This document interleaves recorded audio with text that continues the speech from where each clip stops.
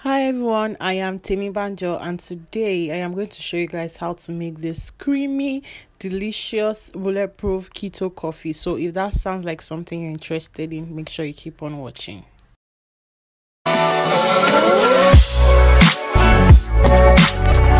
So this is very easy. I have coconut milk here, I have Nescafe Gold Blend, and of course my butter for bulletproof. It is 3 ingredients bulletproof coffee. Like, it's very simple. And I have stevia also, which is optional. That is if you are more of a sweet tooth.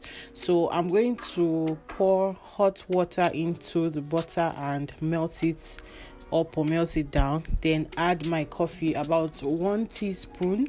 Sometimes I do 2 teaspoons depending on how big I want my portion to be. So when this is, I'm just going to put this aside and let it melt away. Then I'm going to pour in my coconut milk, ice, and of course my melted butter and coffee into the blender and just blend this up. I know you'll be wondering, oh, is the butter not going to rise? Honey, you will see what it will turn to when I finish blending. Okay, so I'm just going to pour this into a glass cup, and the bubbles on top that I am transferring now to the top of the cup is what you get from the ice and the butter.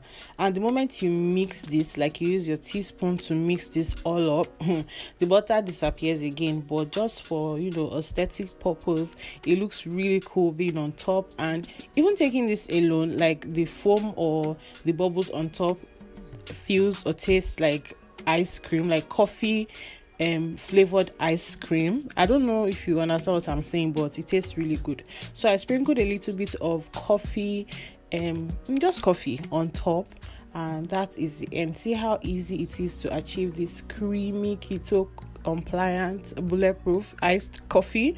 I always have long names for my recipes, I don't know why. So if you can find any other name for this, do let me know, and kindly hit the subscribe button if you haven't. I'll see you in my next one. Bye.